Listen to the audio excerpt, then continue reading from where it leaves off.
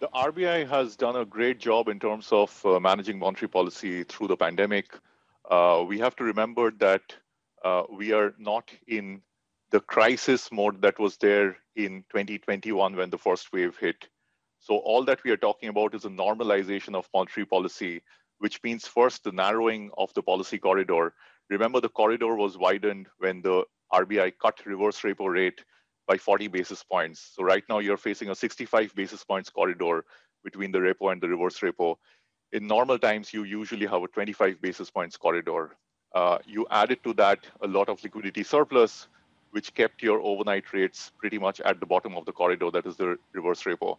So all that we are calling for is a normalization of that corridor, the liquidity tightening, which is already going on through the VRRRs, which the RBI again has managed very well, and then calling for repo rate hikes next year, Q2 onwards, as our view is that inflation stays near the upper end of the RBI's target band.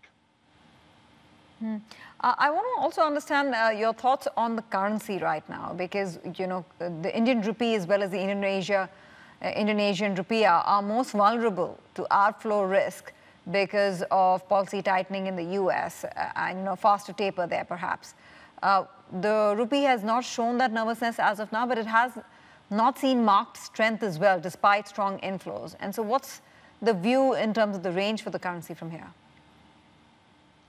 Right. So again, taking a step back on the overall macros, the current account deficit, which primarily fundamentally determines the direction of the rupee, in our view, is expected to move from 0.9% of GDP deficit in 2021 to 1.5% deficit of GDP in 2022.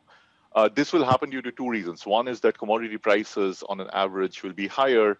And two, also remember the economy is reopening, which means that your non-oil, non-gold imports, which are more reflective of domestic demand conditions, that will increase and hence expand the current account deficit.